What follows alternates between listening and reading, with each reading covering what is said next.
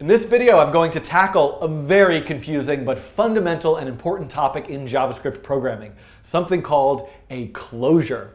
It's a big topic, and I think I probably could do several different videos around it, and I could also probably slow into it a bit more. But in this video, I'm just going to look at it in the context of set interval and kind of unpack everything that has to do with a closure with this particular example, and then things will be confusing and you'll feel a little weirded out, and I'll come back and make some more videos based on questions people ask with some other scenarios that will hopefully make this more clear. But let's just give it a try. I'm going to give it a try. You can give it a try by watching, and I think it's going to be okay. So what is the scenario here?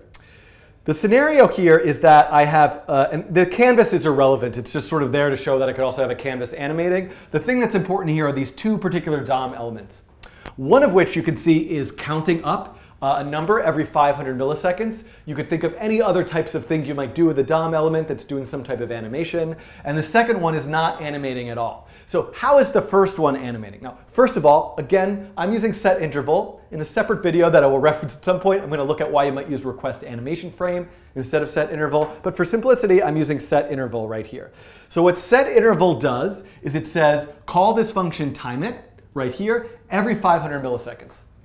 So every 500 milliseconds, increment a counter and update the HTML content of that element by that amount. So what if I want to do the same thing for the second DOM element?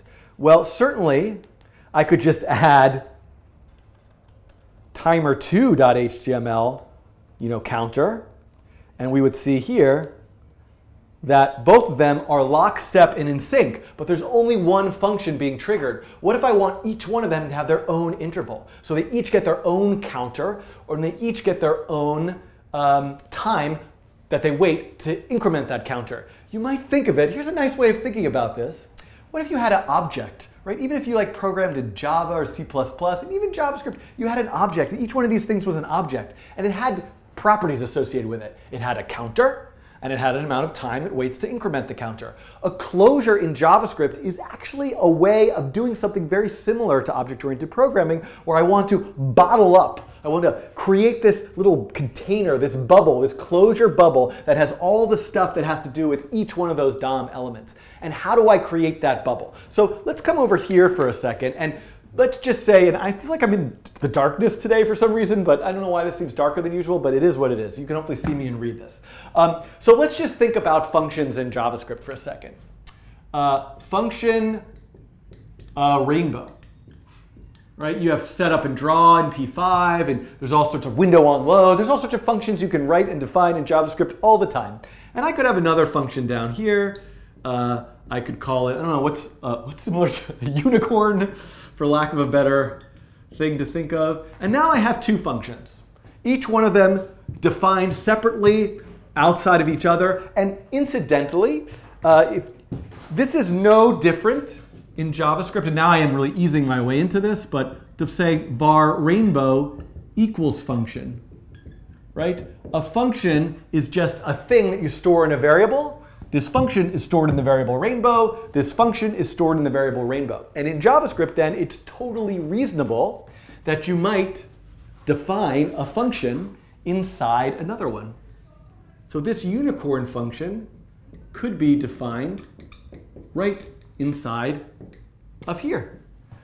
This means unicorn is a local variable to the rainbow function. So if I were to call unicorn here, that would be totally reasonable. That would work.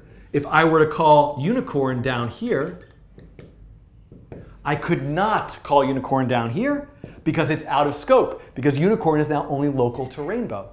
Now, what if I had a variable here, like what goes with pot of gold? I don't know. What goes with rainbows? Stars. I have a stars subvariable which equals 15. Oh boy. Why did I just use a counter? I'm so lost in my world of rainbows, which is just ridiculous at this point, and it's kind of embarrassing. So what if I have a counter variable in here? This is also a local variable to the rainbow function. Now let's think about this. When I call the rainbow function, that means this code should be executing, which means somewhere in the computer's memory, a counter is made and stored. What if I call the rainbow function again? Well, if I call it again, a new counter is made. These local variables inside of a function are things that are generated again and again every time you call the function. That should almost be, in a way, intuitive or not. That's maybe something you haven't thought of before, but this is something you've definitely used before. The same is true of this function. Each time I call rainbow, a new function unicorn is declared and defined, which in some cases might be very inefficient, which is why sometimes I don't want to like redeclare that function all the time. If rainbow is happening over and over again, I would want to have it outside, just use it in there. But what if you wanted this function to operate differently each time you called rainbow? Well, this is precisely, so this, by the way, is a closure. A closure is a function being enclosed in another function, and this idea of all of this stuff being maintained, all this data, the variable, this function, and including arguments that might be passed in here, as each time you call the rainbow function, this bubble is made, which a counter is stored, and a reference to this unicorn function is stored. Now there's all sorts of weirdness and strange things that you could do with this newfound power of putting a function inside a function, and I would love to get to all of these scenarios in all of my videos, but let's come back to here. This is precisely what I want in this particular scenario, right? Because what I want are two counters. So if I say I'm gonna just make up a function for a second, make animation. I don't know if that's make timer animation. I don't know what to call it, right? And then I'm going to define that function. Make timer. Whoops, I'm defining it, and I say var counter equals 0. So what I want to do is each time I make the timer, I get a new counter. So I could certainly call make timer twice.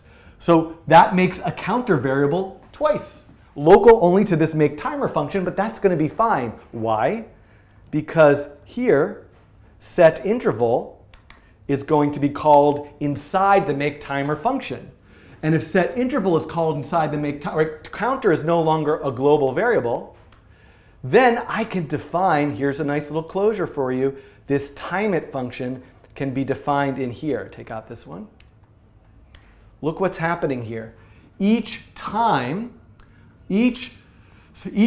I call make timer, I create a counter, I set the interval, and this function makes use of that particular counter. So one thing that's really important about thinking about scope in JavaScript, I love this stuff. It's kind of like weird to think about, but it's really interesting, is that the scope isn't just where your variables are declared, but kind of like when things happen. Like this function is all set and done, but this set interval means timeIt is going to happen later and later and later. So the closure, even though this function is executed and finished, all of the things made in here, all the stuff stored in memory is maintained. It's maintained as long as something still needs it, and timeIt still needs it because set interval will be calling it again and again. So let's just look at this, and I'm going to call it just once. So this should work for just timer 1. Let's look at this. You can see timer 1 is now counting up, right? It's doing exactly what we want it to do. Why is it doing that? Because we create a counter, we call set interval, and every 500 milliseconds, the counter is incremented and the DOM element is updated. But now, I have this function make timer, it's only working for timer 1 because timer 1 is hard-coded inside there. So why not just say, I'm going to just give it an argument and call it ELT, any generic element. So now I want to make a timer for timer 1. Same exact result, but now I can, this is the magic of the closure. I can make the timer for timer 2. So this whole bubble, this closure bubble, it's almost like this object, this counter, this timeIt function, this set interval. Each one of these will be done again each time I call that function for timer 1 and timer 2. The closure being this function, even though this function is happening later and later and later in life, while the program's running, all the stuff around it is maintained in memory for it. So now if we run this, we can see both of them. Oh boy, so what happened? I made a fatal flaw here. I've still hard-coded in timer 1, so I have to change that obviously to ELT. The point is to take the DOM element that's passed in and then update that one's particular, and you can see now, here they are, they're both going. Why? They're both going exactly at 500 milliseconds each. So what if I add another argument here, 500 and and this one will be at 312. So totally arbitrary. And I add an argument here called wait. And now I add wait there. So now when I call make timer, and I forgot a parentheses here, what I'm doing is saying, make this closure, create a counter, start a set interval process with a particular function. And remember that function, this function, if I were to put this, right, not as a closure but out here, it wouldn't make any sense because ELT and counter don't have any scope out here in the global scope. So I need that function to be redeclared each time inside of make timer. And here we go. Let's make this happen. Okay, look at this. And you can see now each one individually is just operating on its own time because they've both been triggered, with one with 500 milliseconds and one with 312. And this is a closure. So I could add a third DOM element and a fourth one. I could do this in a loop where I could have them all animate. I could start and stop them. I could store a reference to the interval with different buttons. When I click on it, it starts. When I click off of it, it stops. So there's a lot of possibilities here. What I might suggest to you is think about, try to use this exact framework and think about like, well, what's something more interesting you could do in terms of color or something else besides just counting numbers? The other thing that I might consider is what happens if you put those DOM elements into an array? Can you loop through them and execute a closure for all of them to have them all doing some type of animation, that sort of thing. So I hope this helps you get started with this idea of understanding what a JavaScript closure is and what it's for. I think this will come up again and again in videos that I make. It certainly comes up a lot when making multiple API queries. It comes up, I think an example that I want to make that looks up playing a musical melody. It can come up if I have an array of notes and I want them each to happen in a certain period of time. So I look forward to your questions and see if I can come back and make some more videos to clear up anything or to cover this more again. So thanks for watching. I can't believe I just made a video about a closure, which is something that I'd never even heard of like less than a year ago. I probably heard of it, but was like, I don't know what that is. So hopefully this made sense and was correct. So the internet will correct me, I'm sure if I was wrong, and I will see you all sometime soon. Good. Oh, and this was only 12 minutes. I think that's kind of amazing.